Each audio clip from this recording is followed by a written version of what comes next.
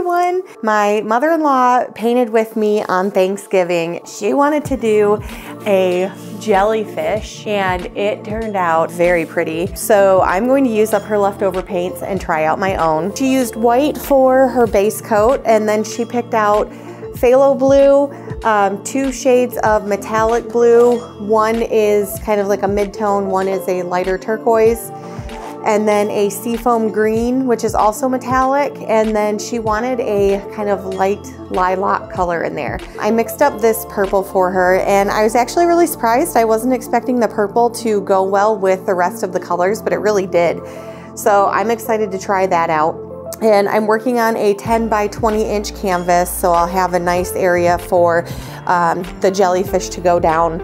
And then to pour the paint on the canvas, we use pipettes, or she used pipettes. And so I'm going to do the same so that I have quite a bit of control on where I'm putting my paint down.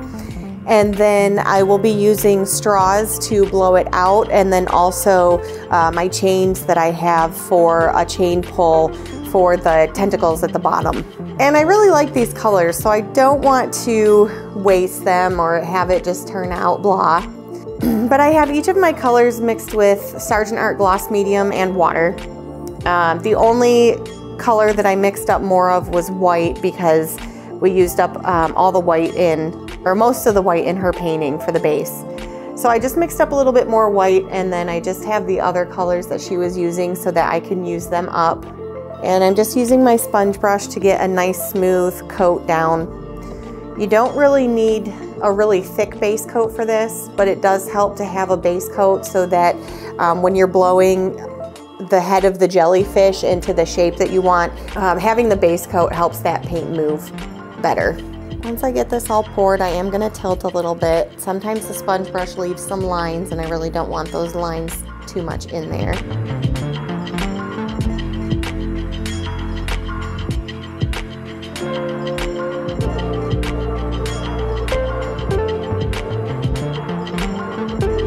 All right, so I've got a really nice smooth base coat down. So now I'm just going to use my little droppers here and get some of each of my paints.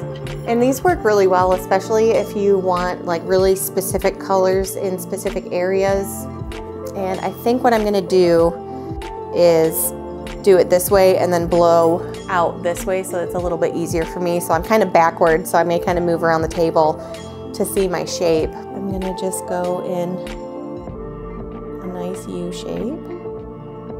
And you can see you have a lot of control on where you put the paint and also how much paint you put down. Then just pouring right from a cup.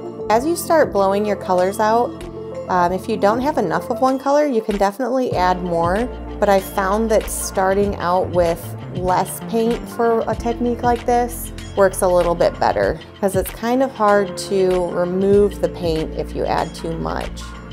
I'm just going to do the purple on the edges,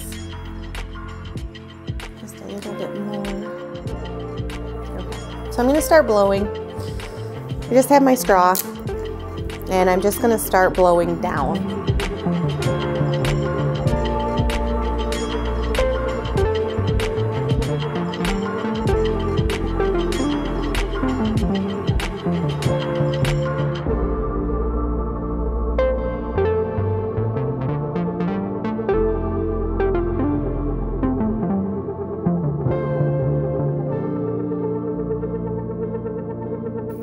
Just a little bit more of the blue here where the white kind of started running into the jellyfish.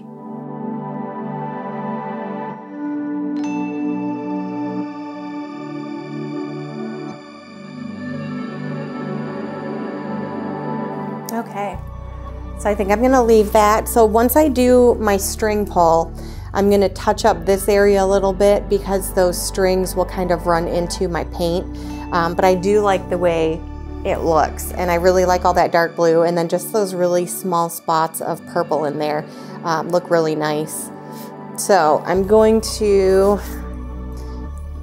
get my larger chain, and I'm just going to dip it in some of my colors Just scooch this over here so I'm not reaching over.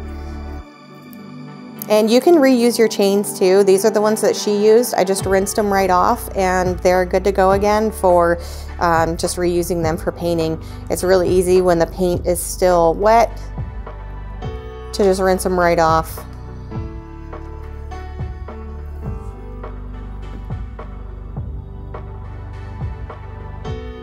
So I just put it down in a slight S shape and then just start pulling.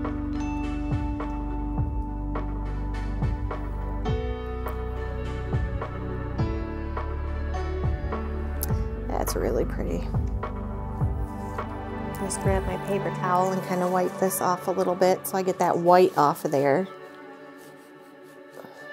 And then do another one.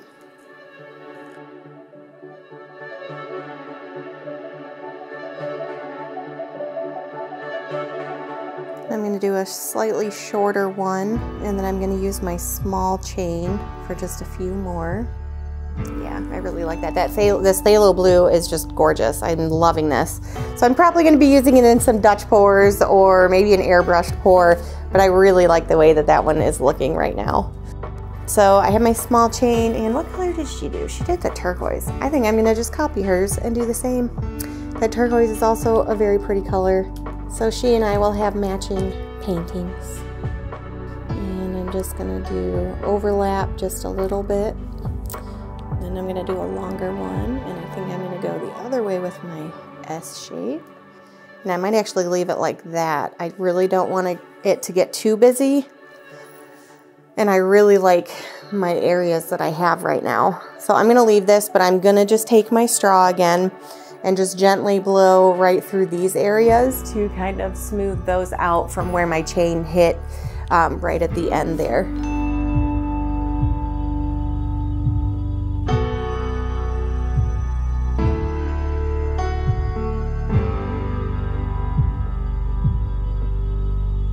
All right, so I'm gonna leave this and let it dry, and we'll see how it looks. But I think all these metallic colors look really, really nice when they're dry. I think having just a little bit of that purple in there is really pretty, along with some of that seafoam green against the blues. But this was a really awesome color palette, so I'm glad there was some leftover paint so that I could try it out too. And I had a really great time, and she did too. So it was really fun to paint with someone else. But I hope you guys enjoyed this video. This is one, the jellyfish is just really interesting to do, especially since you get a couple of different techniques in there. But if there are different colors that you want to see this in again, let me know down in the comments below. But thank you guys so much for watching, and I will see you in the next video.